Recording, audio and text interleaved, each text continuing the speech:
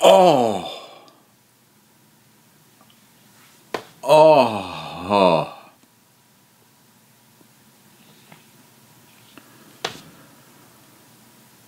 Whew.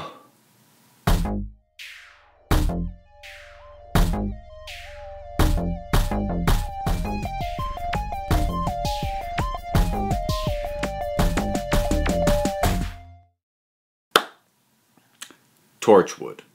I've touched on it a few times. People ask me if I'm ever going to do episode by episode reviews or more top 10s involving Torchwood, and I've always said probably not, because to do so would involve doing a full rewatch, because I haven't watched any of Torchwood in years, and my feelings about the show are so uneven that I don't really want to do that.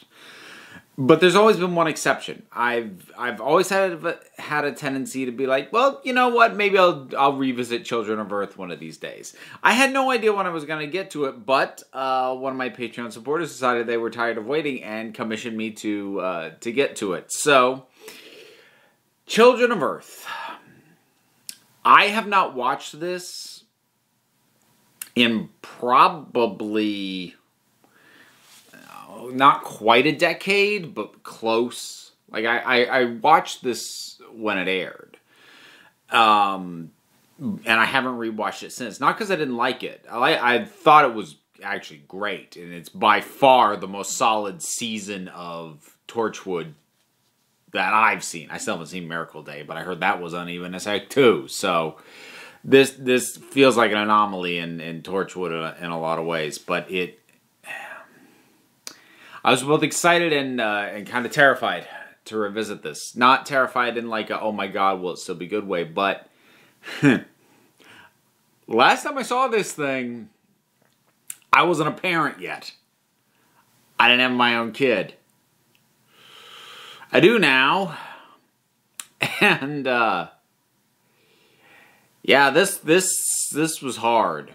This may very well be the darkest thing ever done in a Doctor Who universe story, with the exception of maybe the Skyman over at Big Finish. But this is bleak, and even if I were to compare to something like the Skyman, or even if I compare to something like Black Mirror, those things are an hour. This is 5 episodes, nearly an hour apiece. This is a lot. And it starts bleak, and it gets worse and worse.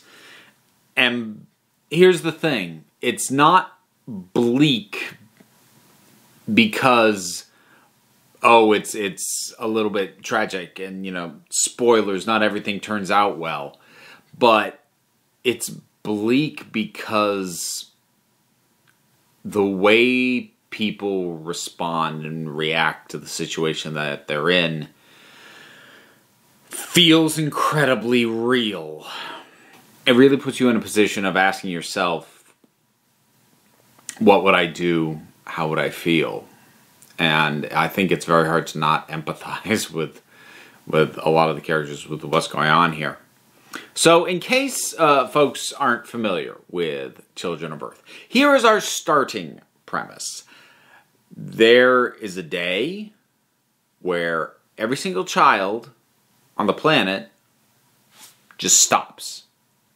Like, totally frozen in motion. Doesn't last long. It's a few seconds. Then they go about the day, and it's like, well, that was weird. Huh. And most people don't make the connection that this happened literally everywhere on the planet at the exact same moment in time. Torchwood catches on, because that's their thing. And then the children stop again, and they all speak. They all speak in unison. And they say, "We are coming." And that heralds the coming of an alien species known only as the 456. That is all we know of them in terms of their background, their history, much of anything. And it is learned that they have an interest in the Children of Earth. They also have the capabilities of wiping us out if we don't do what they want. And it goes from there, and I will be getting into spoilers, and I will say before I get there, but it's not enough for just to endanger a child. When I say not enough, like for me, that's kind of enough. I've said before, that's a bit of a hot button for me. Like even before I was a parent, it's not something I'm particularly comfortable watching. But it's not enough for this show to just endanger kids. It actually makes the other characters and the audience to a certain extent also afraid of the children as much as they are afraid for them, because these children are the mouthpiece for a big chunk of this thing, of this alien species. And you see parents, even some who kind of have an idea of what's going on, and the vast majority of people don't, but like a few who do, freaking out and terrified, shouting at their children, "Stop!" But of course they don't. They're not in control of their own voices. And of course that's an inherently creepy thing. All these children just frozen and locked and just speaking with a slightly modulated voice. Yet you can still hear the youth in their own voice behind that. A big part of what makes this bleak really is just how much more relevant it feels now. And if this sort of thing is difficult for you to watch, I would approach this with caution. It is very well done, but it's very hard to get through. And I don't recommend binging it. Space out the episodes. Take breathers. Because I am going to start getting into spoilers to talk about some of the stuff that I really need to talk about here. It is unsettling, both now as a parent myself, but also in light of how suddenly topical it feels to see images of soldiers pulling screaming children away from their parents. That's the kind of imagery we're dealing with in the 5th episode and the last episode. And part of the brilliance of this thing is it builds to that. So the children are endangered pretty much throughout this entire thing. But we start with almost a prologue sequence to 1965 where 12 children were handed over to the 456. They were basically taken to a field, told to walk into a light, and then they were gone. And that in and of itself is hard to watch. But there is escalation, because at that point, and also for the first sort of chunks of things, children being put on buses or whatnot, the children have a certain trustiness. They're not sure what's going on. They're uneasy, but they're like, these are the adults. They're listening. They say, "Oh, okay, well, guess we'll do that." And they don't know what's coming. The adults do, but the kids don't. And then towards the end, where what the people in authority, the people in power, decide that they're going to do in order to placate the 456, basically give them 10% of the child population of the planet, and that's what the 456 wants, and that's what they're going to give them. And the lengths that they're prepared to go to escalates to pulling screaming children away from parents. And it's unsettling to be able to turn on the news and see very, very similar footage. And I don't want to turn this into a big political point, but like that was part of the reality of my rewatching this. So there you go. We get a really big highlight on Peter Capaldi as a character by the name of John Frobisher, who's just a government middleman. He's just the guy who comes in and puts in the work and tries to grease the wheels and keep everything moving smoothly. And he gets a lot of stuff dumped on him. And he nods and he does the work for people who are making decisions above his pay grade, but are also prepared to leave him holding the bag when it comes time for consequences to happen. And Capaldi's great in this. You really get the sense of conflict because he is a parent, which means his children are at stake with what's going on. And his commitment to seeing this job through. He believes that his job has value even as he's being asked to do these things. Until he's pushed to the point that he is at the very end, where he's told that his children will be given up to the 4, 5, 6 so that it maintains the image that the government was tricked by them and didn't do this voluntarily. It has to look like the people in government also suffered a loss, because otherwise, if all their children are protected, it's too obvious. And that pushes him to the point that he kills his children and his wife and himself. And it's a character that could have been very slimy, very spineless, and very unsympathetic. And he's none of those things. And he's not just sympathetic for the easy link of he's a parent with his own kids. He's sympathetic because Peter Capaldi injects a lot of empathy into this character. The 4, 5, 6, it's great that we see so little of them. We see these sort of, they almost look like scorpion tails, like in this mist, and like when they talk and communicate, they like spew this green, it's like bile. But it just seems to be something that they do. But we never get a good look at them, which is, I think, to their benefit. It's mostly just the voice that we get. And this is also one of those instances where finding out some of the answers makes the situation scarier and more depressing and more effective.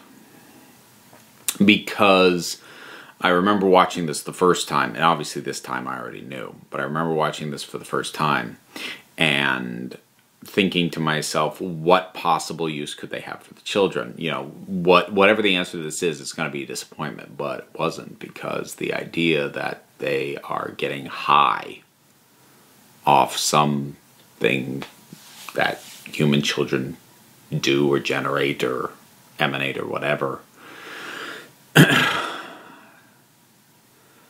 they're putting us, and like we are turning over our children for something so stupid and hollow and empty. I think that's part of why it's scary. Because like Doctor Who has done children being used by aliens before. School Reunion leaps to mind. But there, children were being used, but for a purpose. A grand purpose, not, one the Doctor had to stop, but for a purpose. Here, like, there's no purpose. It's just for the high. That makes it even bleaker. There are a couple of stumbling blocks in this thing. And unfortunately, they actually have to do with Torchwood itself as an entity. Because, honestly, for what's the most effective stuff about the narrative, they don't need to be there. The most effective stuff deals with Frobisher, deals with the families torn apart, deals with how the government responds, both those who choose to shut down all their emotions and look at this as just a cold calculation and just make sure that they cover their own butts, which is another thing that feels really true. Like, in the middle of this crisis, aliens have come for our children, that there are still people whose first concern is, I can't let this make me look bad. And all that is the most effective stuff in the film, in the miniseries. And that's not to say Torchwood is not effective at all, but that story could have happened without them and been just as effective as it was. This really kind of comes to a head in actually only the second episode, because the second episode honestly is pointless as far as the greater story goes, because the entire second episode, it is Torchwood, having, some members running, Jack having been captured, but nothing about the actual plot moves forward. It just spins its wheels with Torchwood actiony scenes and Gwen Cooper firing her gun like this, and it's the weakest episode by a country mile. And it's the one that focuses almost entirely on the team. And again, I don't want I do like these characters. I like Jack, I like Ianto, I like Gwen, I like Reese, I like Andy. But I'm only happy to see them because I already have an interest in them. If I was watching this for the first time and didn't already know them, I would kind of be annoyed that the really incredibly intense and compelling story is being diverted so that we can spend time with these characters that don't really seem to be helping the situation, really. And, Ianto's death handled fairly well. I wondered if it was going to choke me up more this time. It didn't. I think maybe it's just I didn't quite have the level of affection for Ianto that a lot of fans of Torchwood do. I like Ianto. And I'm sorry he died, but I guess I wasn't as invested in him as a character. I wasn't super impacted when Owen and Tosh died either, just for the record. But, boy, I gotta explain this one carefully. The death of Jack's grandson doesn't quite work. Not as well as it should.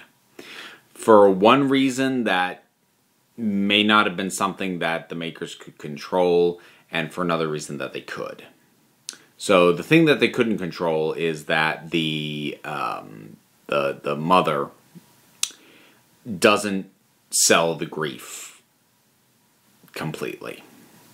If I were to compare it to, say, the reaction of the father of Cedric Diggory in the fourth Harry Potter, like that is miles more tragic. You feel the pain, and I don't know if it's that they're lingering the shots too long and she wasn't sure what to do, but she doesn't sell the grief hard enough.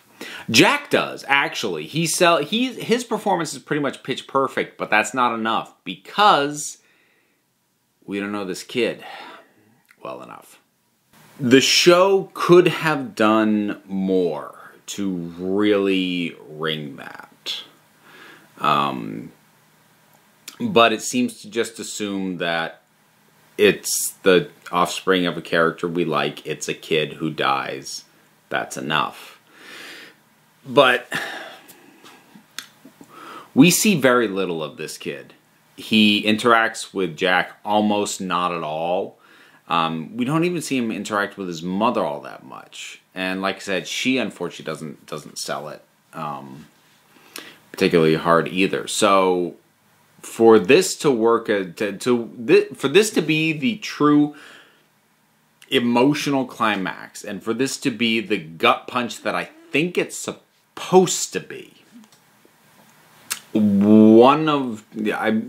what they really needed to do was they needed to characterize the kid, because he's just a kid. He's not a proper character. We don't know anything about him. We don't know what he likes. We don't know what kind of relationship he has with his mother or with Jack. I mean, we know Jack is a little estranged from him, but we're not invested in him as a character. We're invested in him as a prop, basically. And if they weren't gonna do that, I mean, my recommendation would have been to basically scrap almost all of episode 2 and instead put it in stuff like this so this lands properly. But if you're not going to do that, my backup suggestion would have been to not have it end with the death of Jack's grandson, but instead with Clem. So Clem is the adult who was the one child from 1965 who got away.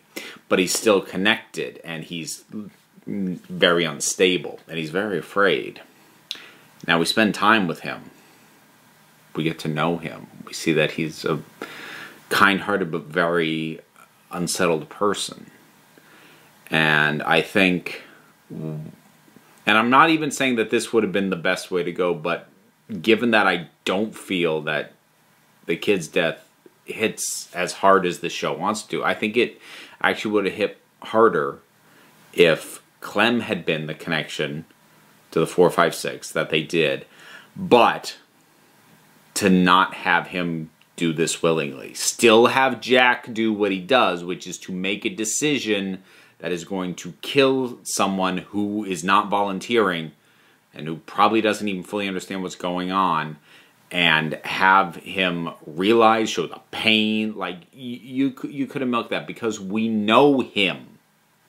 We know him a heck of a lot more than we know the grandson.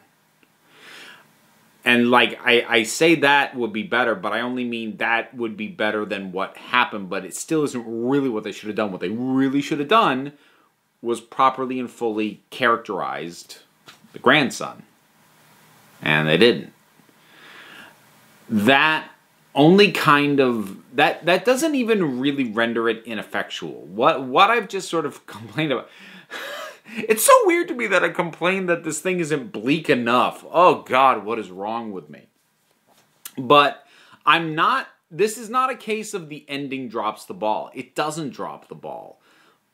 But it should hit harder than it does. And that's sort of my thing. It's not a bad or ineffectual ending. It just could have been more brutal than it is. And because as it stands, the show's most brutal episodes, I would say, are 1 and 3.